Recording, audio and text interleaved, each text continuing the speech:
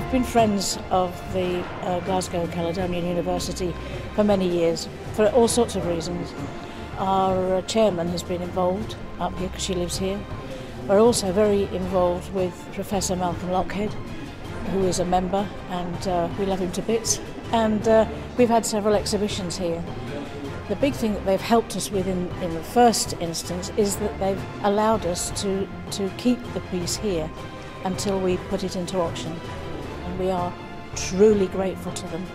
I think it's really interesting from our point of view here in Caledonia, and it kind of connects with a whole number of things that we do. I mean, first of all, you know, my course on the Masters of Television Drama Writing, you know, so we're interested in popular drama, that's what we do.